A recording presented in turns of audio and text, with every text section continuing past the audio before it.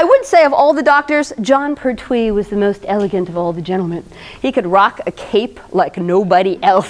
So I think he gets points for that. But my favorite gentleman, Peter Davison. Man looks good in a cricket outfit. I just think he's a very charming man. And he played that charming character very much. Statesman, Tom Baker, actually was the Lord President of Gallifrey in an early episode of his. So I think that's kind of fun, right?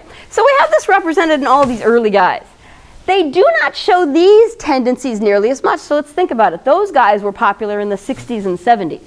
Right? So then the world changes a little bit, feminism steps in, women start looking for different things, and how do we deal with men who have more complex emotions than just, I'm the hero adventurer, right? So I'm going to say that these three things show up more often in our last four gentlemen, and that's what we're going to look at a little more deeply, also because they're the most known guys right now, right?